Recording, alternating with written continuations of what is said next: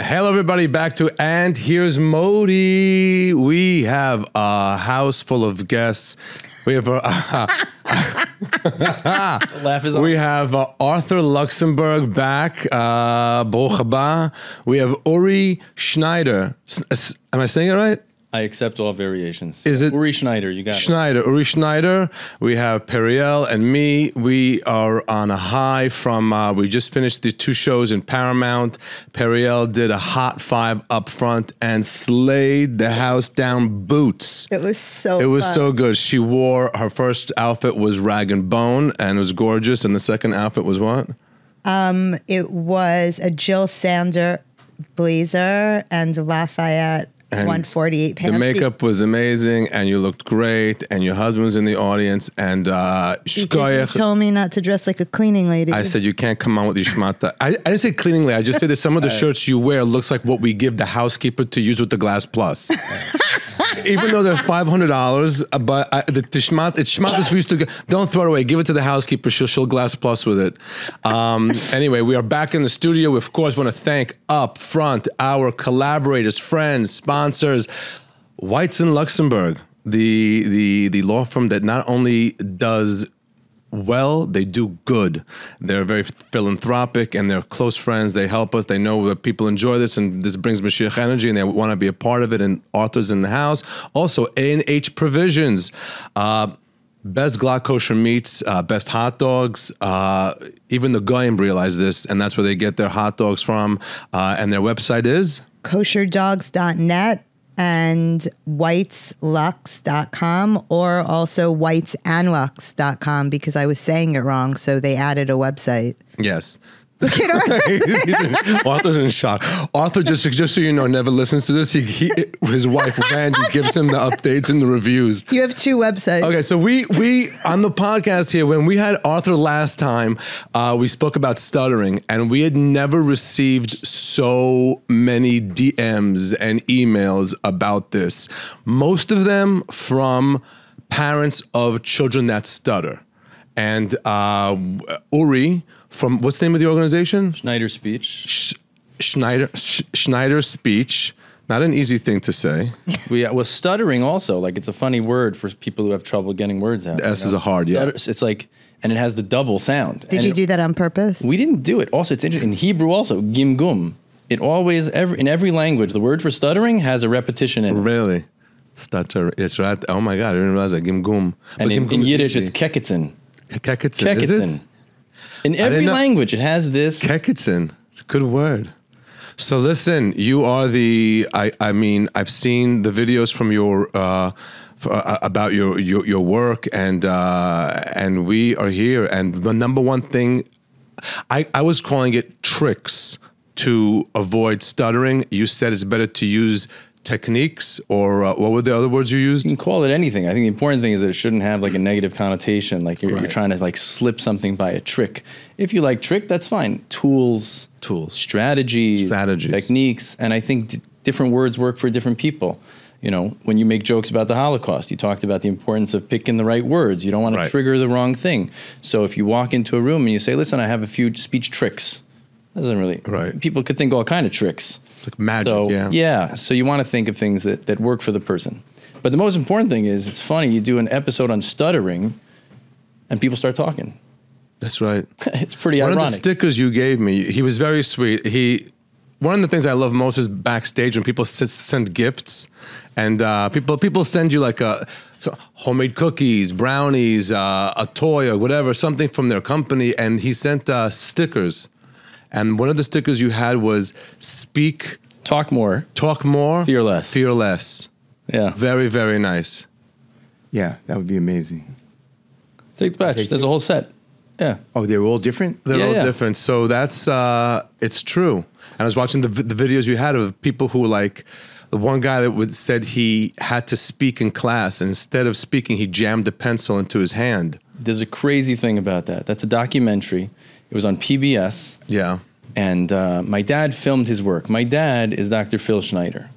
He's in Riverdale. He continues to do his work. He's amazing and should be well to 120. He taught at Queens College. He had an office in Great Neck. We drove past there on the way to the show in Huntington. I took him to the show on Sunday night. Yeah. And it's unbelievable because what he did is he realized, stop focusing on the stuttering. It's not about treating stuttering, it's about treating people and helping people talk more. People who stutter want to talk. It's not that they want to stop stuttering. They think they want to stop stuttering. But what they really want to do is they want to stop stuttering, go quiet. But silence is the most dangerous thing. Nobody wants their kid to go dark. Nobody wants their kid to be quiet. And so many people who stutter, you don't hear them stutter. And it's interesting, when you were having the conversation, some of the ways people cope is just by ducking and dodging and staying safe, staying away from a certain word, lest I be heard or exposed. And so the danger of stuttering is less about the words and sounds getting stuck. It's more about not saying what you really want to say. So, you know, it's really great to be here again, first of all. And thank you for You're welcome whenever you want. And thank you for including me in this group. And thank you for wearing what you're wearing. Those of you who are only listening to this, you have to just go to YouTube just to see the outfit Arthur hit us with today. So I also spent a little bit of time watching some of the documentaries you and your dad did.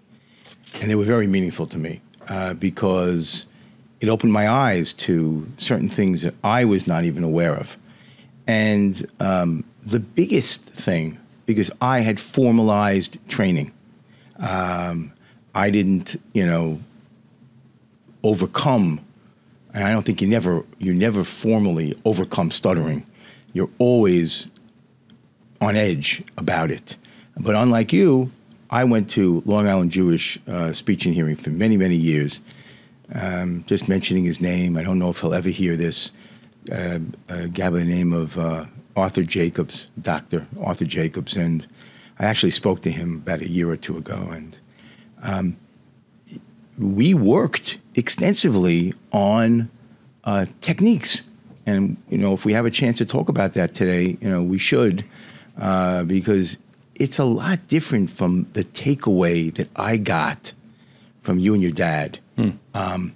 And you and your dad's techniques and the way you approached this was very, very interesting in giving the stutterers, giving the community and people that are, I don't want to even call it afflicted because it's just facing this adversity, challenged with this peckle. With this adversity, a way to get comfortable with it without necessarily overcoming it. Learning how to be comfortable with your stutter and not necessarily finding a trick. Sure, there are ways and techniques and there are things that children and adults who are overcome with this, can learn. But the biggest thing would be that teaching people to live with this effectively, which I just want to, again, go on record, as saying that I'm a much greater advocate for speech therapy because I think that in a lot of situations, children, of course, if they're living in a community where they feel safe finally amongst people that are similar to them, and they're never going out and challenging themselves and going to high schools and colleges and starting to work. The worst thing, and I watched the documentaries, I did Periel, and I formally apologize to you for jumping down your throat in the middle of the night, for sending me the Schneider homework, in the middle of the night. We're talking about videos that My father and I produced two documentaries. One is called Transcending Stuttering, and one's called The Flow, The Guide, Going with the Flow, The Guide to Transcend. And it's real people. It's the story of real people growing up. And what they been through. They weren't, I thought I was going to hear about techniques, and not at all. It was all about the psychological impact of these children and learning how to overcome that and get through it. And look at you and I, Modi. Yeah. And I don't know who in your family was a stutterer, or maybe your father was just a renowned speech therapist and realized this. But I'm telling you, Modi and Uri, we need to light this up. And I think, Modi, that you are the perfect touchstone for this. And I think I am as well. For sure. Because I'll support it. I'll support it financially. I want to blow this up. Okay. I want to blow it up.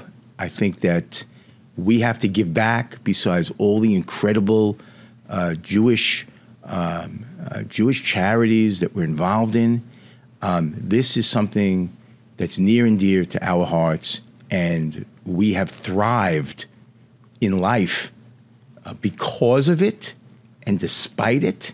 And I think that we owe a great deal to our afflictions that we've managed to not overcome, but live with and become the top of our professions.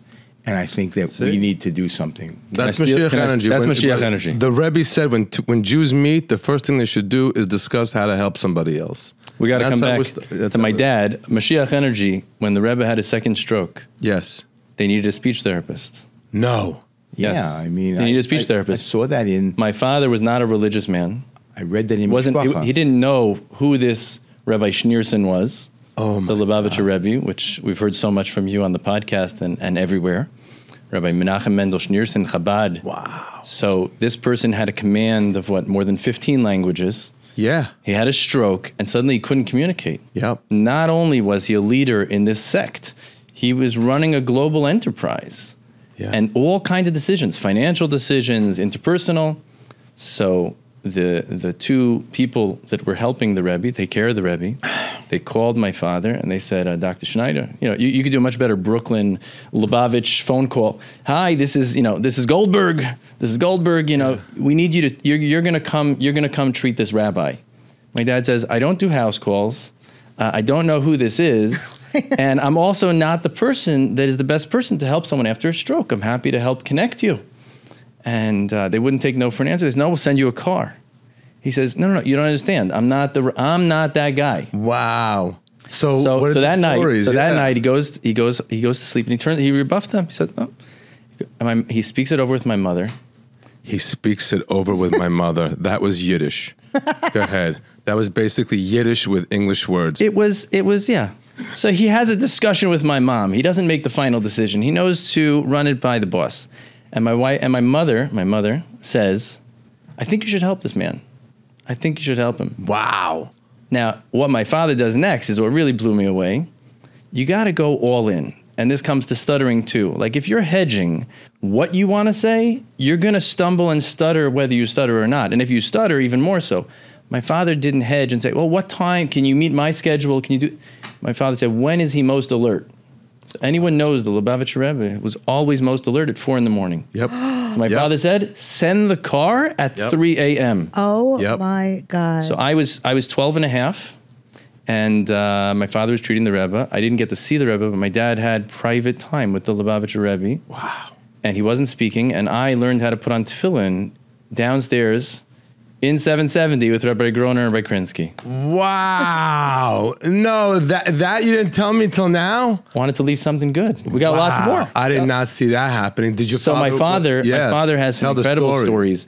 First of all, every rabbi that ever helped the Rebbe has such insane stories. Yeah. So my father, and it also ties into everything, his ethos and his way, and with stuttering. He came in and he said that the two rabbis were holding him, like locking his arms, because they saw he didn't know exactly how to interact. What was the conduct? What was the culture? What were the codes? So they walk my father in, holding him tight, and he sees a person who, on the one hand, should be in a hospital, maybe, but they've set up this room so beautifully, with such respect and such dignity. And instead of having like a robe with the backside open, satin robe, with like buttons so they could access, get a line in, get a line out, but everything very dignified, So that was the first lesson my father takes, like how we should treat people who are older and people who might be not well. Yeah. And the way people are treated in hospitals, it like strips people of all their dignity. Horrible. He comes in and the Rebbe's not speaking, and they said, do you think he'll be able to give a Farbrengen? Do you think he'll be able to, my father said, well, what's a Farbrengen? So he says, well, it's kind of like where there's thousands of these Hasidim hanging on every word, and without any notes, he's pulling up sources seamlessly for hours on end, speaking mellifluously. And my father's looking at a man who just had his second stroke. Wow. And he's not speaking. And he's being brought in to ask, can he also make decisions? So my father says, I don't know, but let's try. I don't know, but let's try. It's also a big lesson. I don't know, but if you don't ask, the answer is always no. So you gotta try. So my father, basically the first question that was, there were letters being sent to the Lubavitcher Rebbe to ask him to make big decisions. They wanted to know, could he understand? Did he have the ability to understand? And could he give answers that were reliable? And what would be the code? So my father said, we're going to take 3 people. One is a Yiddish speaker, one is an English speaker, one is a Hebrew speaker. My father took the English. They presented the question in both ways, a yes or no. And they asked him a question about a financial decision that came in from somewhere in Australia. And my father said, just look at the Rebbe, and then we'll come together and compare our notes what the answer is. And so they asked him 6 ways. They compared their notes. They all got the exact same answer just by looking at his eyes. Wow. The second question was a young woman who was set up in an arranged marriage to marry a divorcee. And he was older, and she wasn't in for this. And she wanted to know if she could cancel this arranged marriage. And they all agreed that the Rebbe's answer was yes. There was full agreement. And the point was that beyond words, you look at the face, you look into the eyes, you look into the soul, and you see what's there. And so my father was able, thank God, to help Chabad Lubavitch see the Rebbe knew what was happening. He was able to be dependable in his decisions. My father wasn't able to help him get to the point where he could give a Farbrengen again. Right. But he had many sacred encounters. That was his first encounter with a person of the magnitude of the Rebbe. Sacred encounters. That's what my dad called it. There's your title there you go. of the podcast. My dad says Sacred. every phone call that we get and every meeting that we have should be a sacred encounter. Wow. Amazing. Amazing. So that's the prelude.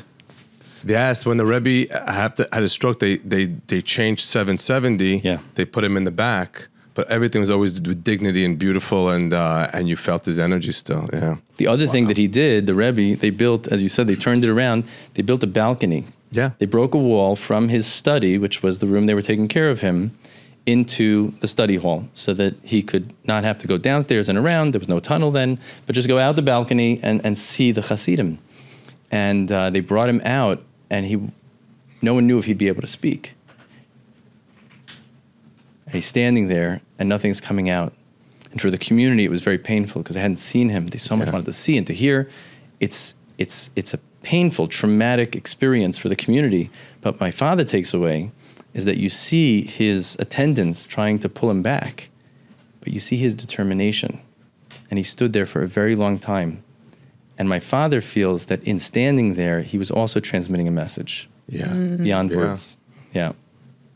Wow. I didn't see that coming through. There you go. Thank you. Wow. But what Arthur said, I think, is really important, which is it shouldn't be misunderstood that the work with people who stutter should be just psychological and emotional. We need to integrate the two sides. So we created a framework called Transcending Stuttering Framework. There's 4 parts. One is self-knowledge, to know what is stuttering, who are you, what are your strengths, what are your weaknesses, what are your interests, what are your talents. Understanding that. So many people that stutter don't know what makes me stutter more, what makes me stutter less. I'm so busy shadow boxing with this thing, but I don't know what it's all about, and I don't know what I'm all about. What do I really want? The second thing is self-adjustment, which is the techniques, the training, just like you would train for golf or for tennis. There are things you can learn. It's like shifting gears. When you shift gears, the engine performs differently. So there are things you can learn mechanically and drill. The third thing is that self-acceptance. Looking in the mirror and seeing you're worth it. You're perfectly imperfect, just like every other human being. That's the way we're made. And love yourself. Love yourself up, because if you love yourself, other people will come to love you too. And then the fourth is self-advocacy, which is what we're doing here and what you talked about, Arthur, and Modi, for having this conversation, talking about it, putting it out there, whether you're a young person or a parent, telling the teacher what's up, telling people in your family, in your circle, how you want them to respond when it comes up. So they'll be more comfortable, you'll be more comfortable, and you can have real connections. So those are the 4 pieces. Yeah, and that's an interesting thing. Breaking it down that way is very, very helpful in the community, which I never did. And I mentioned off camera, or maybe we were on camera before, that I watched one of the podcasts or one of the documentaries that you and your dad did. You know, it was very emotional to me because, you know, I haven't studied this in a very long time. I had extensive therapy. And when I saw how painful it was for some of these younger children that you highlighted in the documentaries, and I watched all of them, and I appreciate the diversity of children and young adults that you presented. You presented them from, you know, from it looked like observant to inner city youth, and it was good to see that because I have my own views on that and people that can get help and people that aren't getting help. But what I'm saying to you is that I never remember having one single example of being ridiculed or criticized. Never one. And I was a profound stutterer. So it was very odd to me. Did I block it out? Did I not remember this? And I or not care. Maybe, I don't know, maybe there was, you just don't remember it. Yeah, but I'm a very sensitive person. Okay. Oh, I don't know if I was sensitive as a kid. So I called my mother, right? And one thing about my mother and my family, we were very supportive of each other. And, you know, it was my grandmother, and I think I might have said this before, it was my grandmother that took me for speech therapy 3 times a week. And it wasn't like going across the street or next door. It was going from Queens, going to Long Island to pick me up from school, taking me to Long Island Jewish Hospital, waiting for me there, and driving me back to Woodmere. So it was a very special time that we spent together, and she built me up by making me feel like I'm special. I could do anything along the lines of what you and your dad did. And any anecdotes you remember with your grandmother? There were endless anecdotes. I mean, I would say to her, and I was in college at this point, at the end of high school, going into college, and I would say to my grandmother, I'm not afraid to admit, you know, that I felt I was ordinary. I felt that way. I didn't feel I was extraordinary. I felt like I was a regular kid. Ordinary kid. And she's telling me how extraordinary I am and how I could do anything and I'm going to be something great. And I would say to her, you know, Grandma, that's so great, but I don't get it. You know, I'm just very ordinary and I have a speech impediment. You know, how do I get there? She says, you'll see. And I don't know if she ever saw, you know, my successes, whatever those are. But, you know, she gets the credit. So when I called my mother, I said to her, I said, Mom, you know, what's the story? Do you have any stories of me coming home, you know, talking about being shattered? And she said, no. You know, you, I guess, lived in a great environment at a time when, you know, you had teachers that also supported this and you never let it happen to you that, you know, and because I've listened to old recordings of myself, you know, and I said to myself, it's not like I'm speaking normally. I'm clearly have a real problem, which is why I went for therapy for many years. Yeah. And I needed to get the help, but I never felt that. So it was very emotional that children were feeling that way. And I said to myself, I got to do something about this. It's not just getting them the physical help and treatment, and because I guess sometimes, and some of the comments that we got was, oh, Luxenberg's wrong. You know, you can't be in a room alone and not stutter. I said, Yeah, people they jumped on me. jumped on you for that. Yeah. And I'm not saying I'm a doctor. I'm saying for Stutterers me. are like Jews, you know? Yeah. They don't have one opinion. You state opinion, you're going to have somebody that's going to disagree Everybody's got a with you. different stuttering thing. And that's the thing fine. is, But I said for me, you know, I'm in a room alone. I'll tell you what my father said. well, I can never, when you and I first began hanging out, I never would have thought you were a stutterer. Well, he doesn't stutter like Stuttering John. He doesn't stutter, but he doesn't stutter at all. We've had dinners together. I think maybe months later, he tells me he's a stutterer because he saw me stuttering. And then, But I never saw you that way either, because I just saw you as the funniest guy. no, but I get caught at a dinner. I'll get caught. I'm trying to get something out. I just thought that was one of your affectations. I never viewed that. That's good to know. I never viewed that as, and when you're on stage, unless you're really blocking, and I know that's a stutterer. I know that's a stutterer. Yeah. I never thought we were together at Dina's house and other places a lot. Yeah. We were on stage a lot. You don't stutter on stage. It's so it's very funny you say that. I stutter on stage when it's new material and I'm not sure what words to use. Right, you've said that. At the show in Huntington, Long Island at the Paramount, I was about to do a new bit and I was exhausted. And I said, this is not going to come out cute. It was a bit about, because we're in Long Island and it's all of the communities, Roslyn and Great Neck and this point and that point. And, yeah, you know, all the rich Jewish West Hampton. neighborhoods. And what's funny now, and we also had the guy from the diner with the posters all over the hostage posters all over the diner. The Golden Globe Diner. And I wanted to say something along the lines like, I love how all the Jews are on missions now. They all go on missions to Israel. They go on these programs to Israel, and they're all trying to outdo each other. My mission, we're staying at the King David. I'm at the Citadel. We're gonna get T-shirts and the dog tag, but ours is in gold. We're gonna barbecue with the soldiers right on the border. We're gonna barbecue in the tunnel. I'm actually gonna make my daughter's bat mitzvah in the tunnel with glatt kosher tunnels. It's all and here's there. Modi.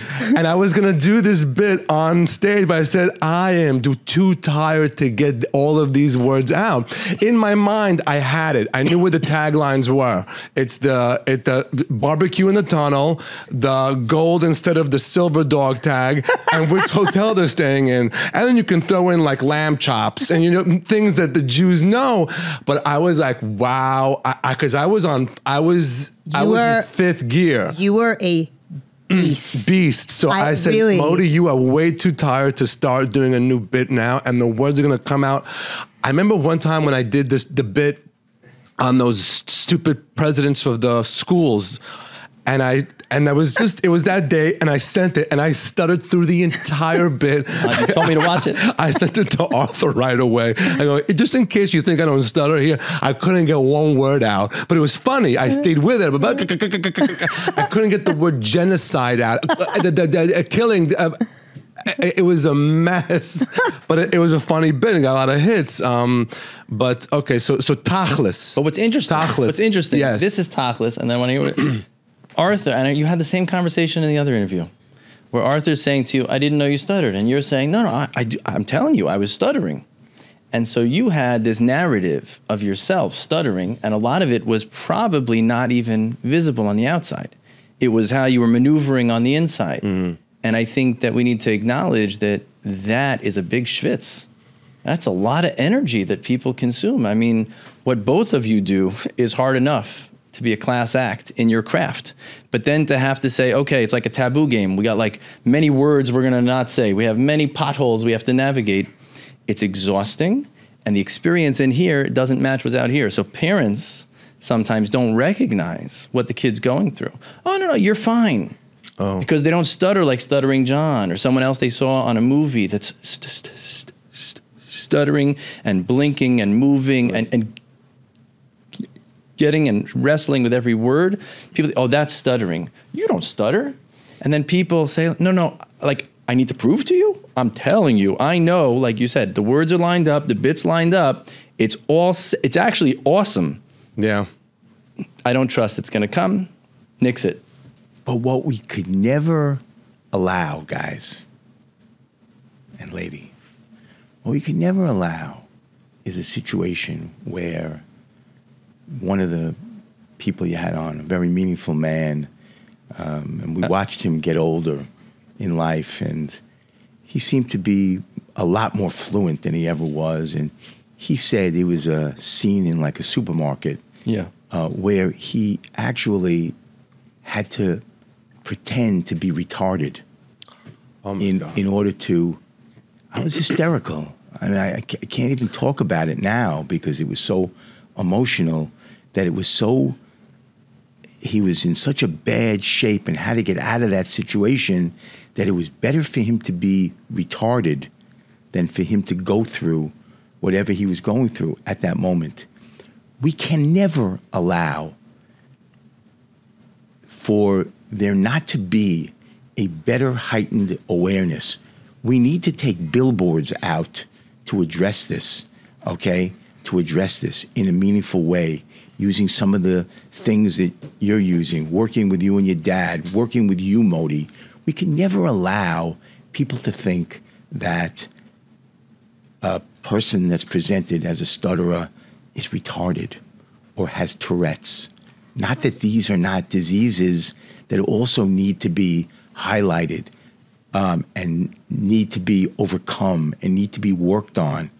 But what we're working on now is stuttering, and we need to make sure that people don't confuse a stutterer with other diseases that just don't correlate to stuttering. I think it's also giving people the power of their voice. Like, imagine what the world would miss if stutterers don't speak. Silent. Yeah. I mean, what a great, by the way, whoa. Whoa. Right. Yes. Like, you don't even have to close the show right now.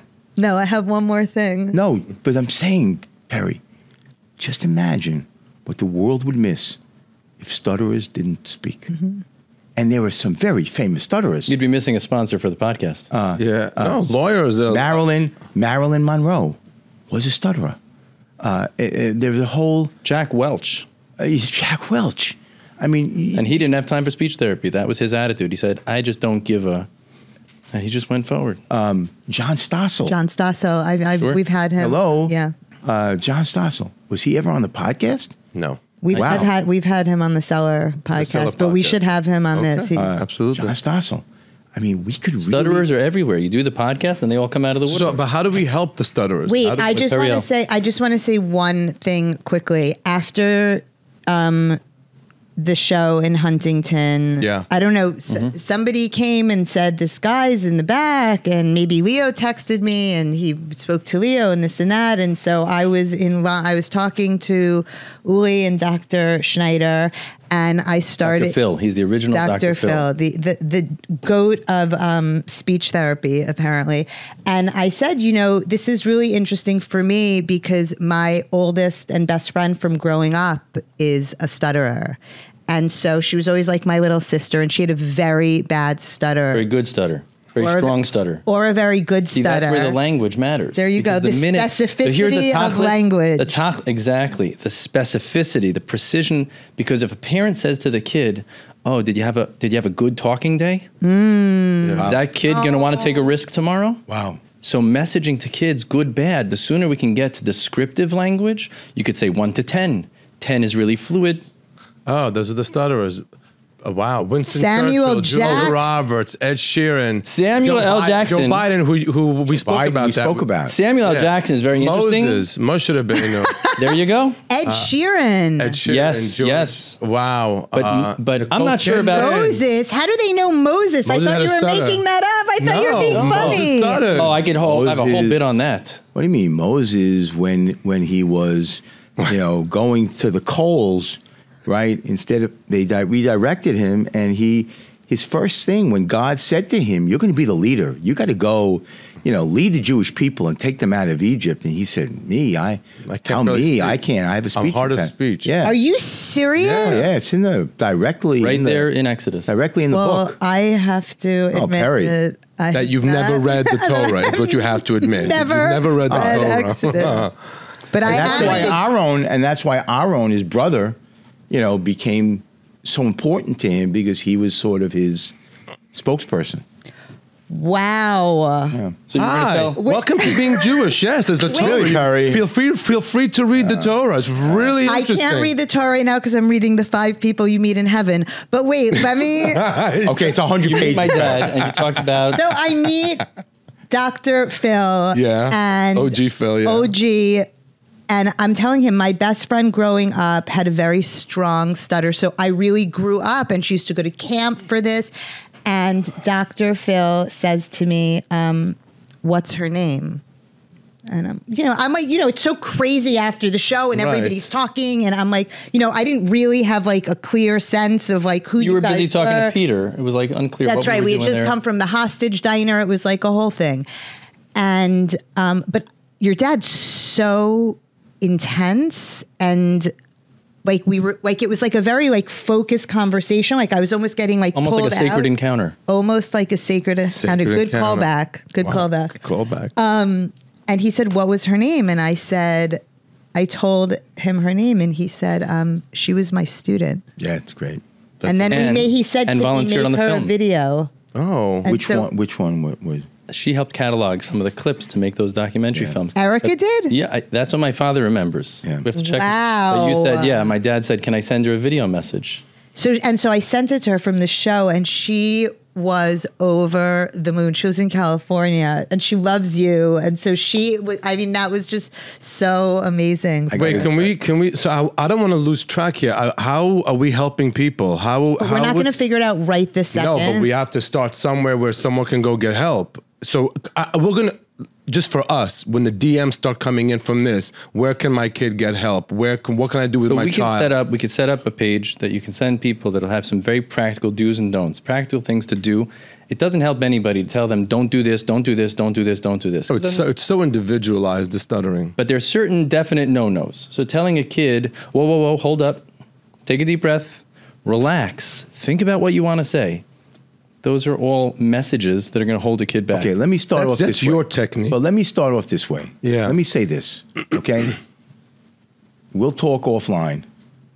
I'm committing a certain amount of money to people, to scholarships, that people that come into your organization that don't have the means or insurance to pay, I'm committing a certain amount of money right now to champion those children for your organization and us to do something. And I'm hoping Modi will do some kind of a show on a grand level that will raise a ton of money, and you'll hopefully contribute, money towards that also, where we can put together a scholarship fund for these, children and young adults and people that can't afford and have no opportunity to get any help. I'm talking about both kinds of help, the actual training, and I'm talking about the emotional help that gets a person through the day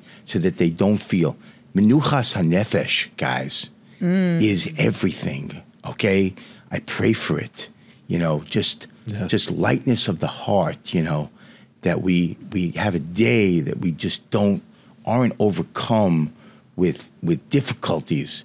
And these children, I think, from what I've seen, in the last week since you asked me to come on, and I've actually studied some of this, is overwhelming to me. And so I'm willing, whether you do a show or not, I'm willing, because I'm looking for something, and I think I want to ride that. I want to ride that with you and your dad. So Partner. I think it's a great opportunity that we've joined, today. By the way, just I know we're 10:50. I'm just gonna say this. It was a funny thing. Yeah. So I never like going to a courtroom unprepared. So like, I'm gonna meet this famous speech guy, Phil Schneider. So I'm yelling at my people in the office, get me everything on Phil Schneider, get me volumes, and they're sending me things. And, my son-in-law, my son-in-law, shows me that in WhatsApp, there's a new like AI, right? So he says, watch this, you know, you could ask it anything. So I said, send me stuff on Phil Schneider, you know, on Phil Schneider. Anyway, sends me stuff. They send me these documentaries, okay, whatever. It's these documentaries. I'm laying in bed like, you know, 2 o'clock in the morning, and I'm watching one of these documentaries. It's on UFOs. You know, it's on UFOs. I'm saying to myself, the guy was also a UFO, conspiracy like theorist? a famous UFO doctor, Dr. Phil Schneider. Your dad's a UFO guy? Right. So if you go to look up the YouTube video, it's like tens of thousands of hits and comments. Yeah. Oh, it's the wrong Dr. Phil. Yeah. There's a guy, Phil Schneider, who was a conspiracy theorist who disappeared. Right. And so when you look him up, I'm calling my people. I'm yelling at them. Stuttering in there. You sent me the wrong Schneider. I go, you crazy? It's spelled this way, not that way. And then I realize it's that AI thing, right? The dangers of AI, right? People have to talk. The dangers of AI. And so anyway, your dad's got to make sure that, you know, he comes up first. Absolutely. That's great. How can people reach out to your organization and find out about you? What are the websites? I mean, the easy thing is schneiderspeech.com. That's the private practice. Spell it out. SCHNEIDERSPEECH.com. That's our private practice, and we have offices in person, and we also have teletherapy. We've always wanted to make sure that we don't just help people who have resources and have means, and when we don't have partners to provide scholarships, we created something called transcendingx.com, TRANSCENDINGX.com. Created a podcast called Transcending Stuttering, and we have a community around that, a private online community for people who stutter, a private online community for therapists who want to learn how to do this life-changing work. And so in this way, we're reaching a global audience of people and transcending financial barriers, geographic barriers, all barriers, because in the end, when human beings learn how to be their best and they can bring out the best in other people, I think the key from Arthur's story is his grandmother put a belief in his head of Mashiach energy. Mashiach is believing that the world to come will come. Yeah. Even though I don't see it right now. I look around, the world is upside down. It's the furthest thing from. But I have a belief that it can happen. Yes. And when you put that belief into a person, that's the agent of change. And I think as much as Arthur talks about the therapist, and not to downplay the therapist, when my father and I interview people like yourselves, it might be interesting to hear from you, Modi. What was the change? What was the game change? What drove you to be able to transcend stuttering, or however you think about it? Most people say it was a certain person, a certain adult, a certain caring, it might be a teacher, a family member, a parent. So I think that's the key, is really highlighting. If parents are asking what they can do, if teachers are asking, listen to what changes a kid's life. It's putting belief that they could be somebody, that they could do something that they doubt they could do. What was the change for you? What was the biggest ingredient? From watching your documentary, I remember when I realized I was a stutterer.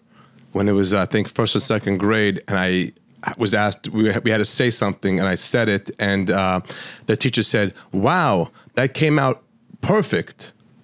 So I go, are you saying everything else I've been saying has not come out perfect? And that's when I realized, oh, I have a problem.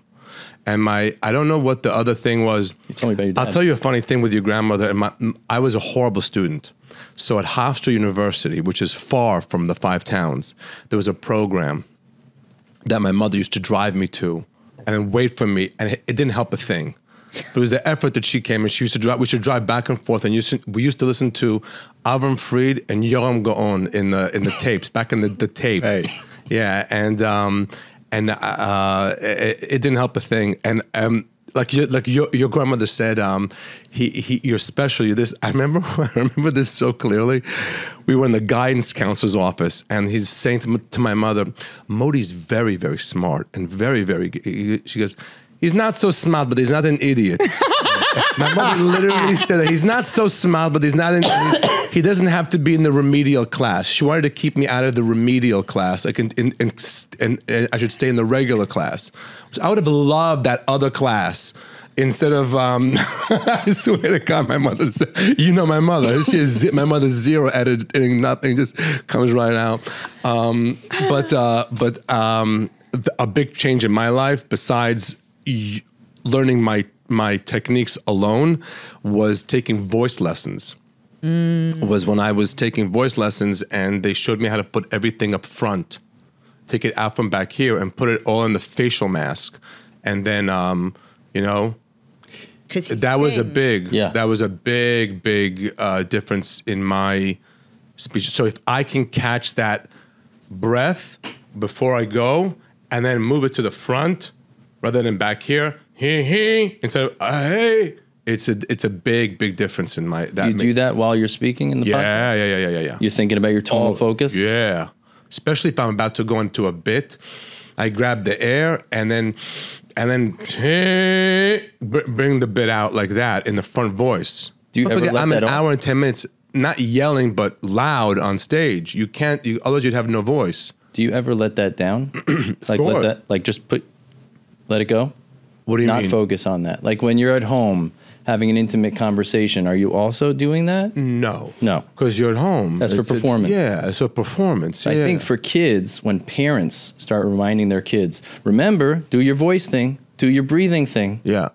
That's not where a kid should be so self-conscious. Like, tremendous respect to Arthur's fit every time, right? But I imagine, Arthur, there are times you put on pajamas? And I'm sure they're lovely too. I'm sure they're gorgeous. I'm sure they must be stunning, and his name is everywhere. Yeah, they're like Arthur. They're like Julian Schnabel. And on the back it says "Schluf gesundheit." Guys, I don't want to disappoint anybody, but I sleep in my underwear. Okay, perfect. Well, that's even better. By the way, very nice underwear. But sure, I don't even want to start visioning that. But my father's line is: nobody should feel they have to dress in formal attire and talk in a formal, controlled way all the time. Right. So we have to tell kids they can just be themselves. Yeah. And equip them with the ability to dress up when they want to have that new gear in their transmission, that they can kick it into that gear when and where they want to. Because I think that, and the takeaway from the documentaries were that kids felt that by always being on in that way, they lost their voice. It wasn't them. And there was a very interesting piece where your dad asked a young child to take breaths between, each, and they, asked them, well, and the child was much more fluent when he would concentrate very hard on taking breaths. And then your father asked them, how difficult was that on a scale of 1 to 10? And this was a very young, astute child, and said, that was like an 8.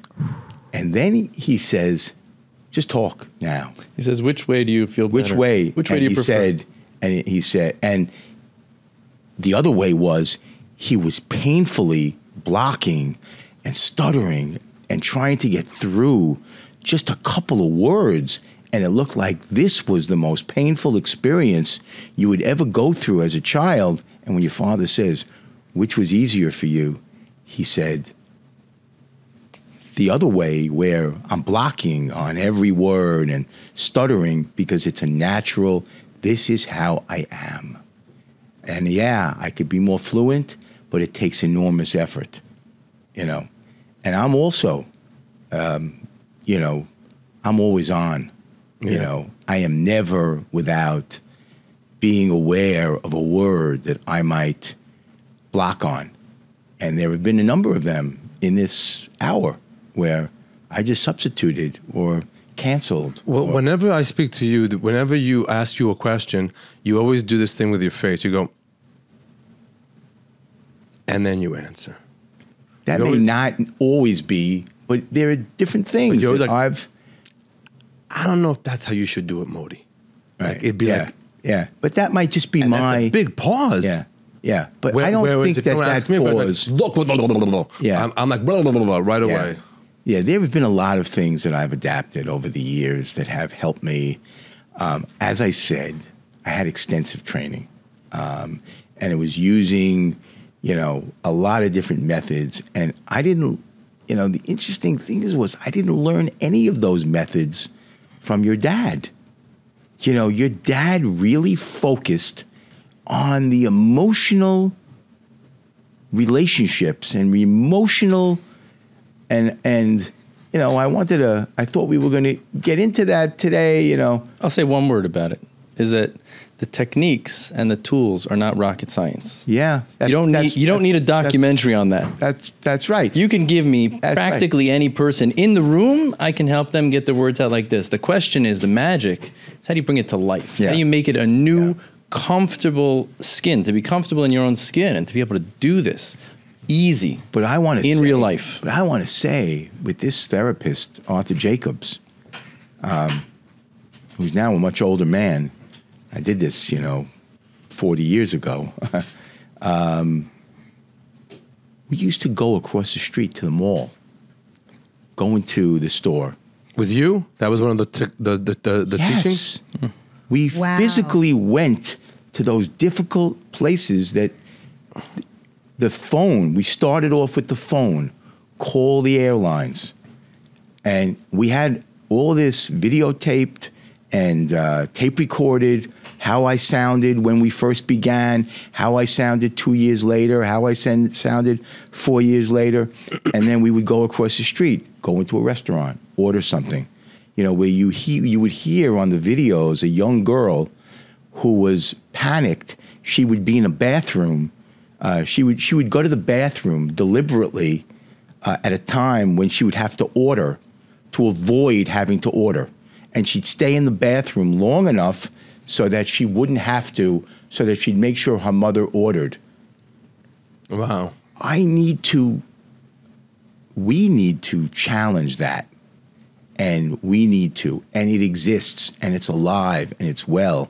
And I'm sorry to, an organization that I may have been critical of, on the last podcast, where they seem to have really been focused on giving children a community and a voice and a place. I was overly critical of that, where I said, no, give them therapy, get them on the streets, get them out there, because one day they're not going to be in this beautiful community. Right. I apologize for that, because I see from the things that I learned from you and your dad that, that is equally, if not a lot more important. But I think together, those things could be very powerful. You got to feel good. You got to feel well. Then you can speak well. And then you can be best. Yes. Be best. Thank you, Melania Trump. Okay, so all DMs and all questions should go directly to Schneider Speech, spelt with C's and I before E's in all kinds of ways that you'll figure out. EI, actually, yeah. I have no idea. Backwards. But we also have on Instagram, at Schneider Speech. I before E was the worst thing ever in school for me. Except for all the exceptions. Except for the exceptions, and then it was a nightmare for me. Anyway, so they should all reach out to you directly and talk to you about what they can do for their children and whoever else is in their life that has stuttering. We are so happy that you joined us. Thank you so much for the story about the Rebbe. Wow, did not see that coming. That was really a sacred encounter that we just had today. Arthur, I can't thank you enough for dressing the way you did today. This is just, you killed it. You slayed every slayed. Again, thank you again to Whites and Luxenberg for being our partners and collaborators and making this happen. And thanks to A&H Provisions. And thank you all for listening. ModiLive.com. Be the friend that brings the friends to the comedy show. By the time this airs, there'll be shows still available. A matinee. I have a matinee in San Diego. Improv shows in Hollywood is sold out. Then we have Kennedy Center sold out. St. Louis. Ladies and gentlemen, St. Louis is going to be an off-the-hook show. We are in, help me here, I forgot where I'm going. ModiLive.com. Find a show near you or a show near a friend. Send them the link. Be the friend that brings the friends to the comedy show. That is Mashiach Energy. ModiLive.com. Periel, anything? I am at Periel Ashenbrand on Instagram. And you For now. Modi's trying to change my name. And all my upcoming shows and endeavors are on there. Thank you. Anything you want to plug for you? No? Okay. Just want to say thank you. The most important thing for people who stutter is, number one, to keep talking. Amen. And for the world to listen. We need to learn to listen to each other. Everybody has to learn to listen to other people. And people who stutter just need that chance. Give them a chance to be heard. You're gonna be happy you did. You're gonna hear great things. Great. Thank you all very much.